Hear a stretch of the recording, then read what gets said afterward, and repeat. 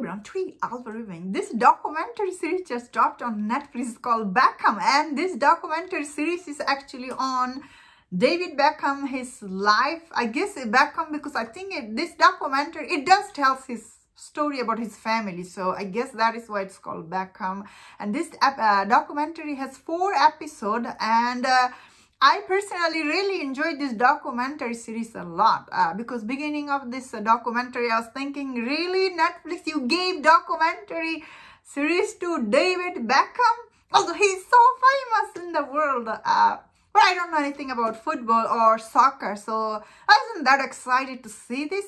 But I do like, I guess a lot of people in the world, they like David Beckham and Victoria Beckham as a couple. They always seems very cool, and you know, they are been happily married for so many years. So and I thought this documentary does go into their relationship, which a lot of people will enjoy about this.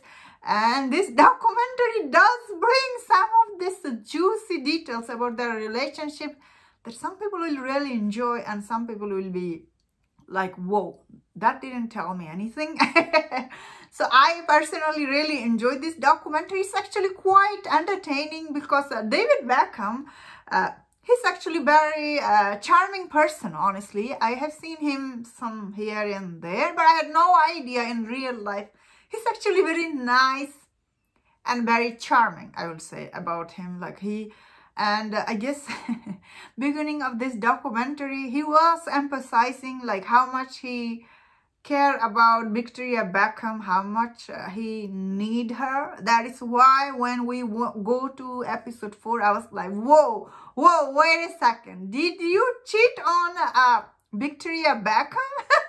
That I didn't know. So that was end of the documentary. I was like, whoa, this I did not know. So overall, this documentary does bring a lot of juicy details about their life and stuff.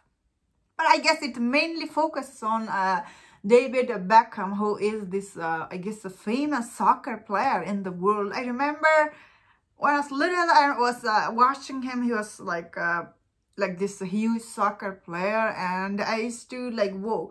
I guess he is still to me. I guess I was like, whoa, he's really pretty. But he had all this tattoo all over his body. I was like, when I was watching this documentary, sorry, it's just a personal thing. I was like, oh my God, he has so many tattoos. So it's like, but still, he's so charming. I thought he's going to be very angry and I don't know, rude person or something. But in real life, he's really very charming. And his like a story about him, how he became this famous soccer player, it's quite interesting. People who like him, they will really enjoy this documentary. Even if you don't like him, I think it was overall very well made documentary. I found it. But there's so many documentaries on Netflix. Sometimes they can be very fake. This one felt very genuine, honestly. Like I didn't felt like he was being fake on camera. He was like, there is some scene, and the truth is, Victoria Beckham, she's very different from him. And watching this documentary, you do figure that out.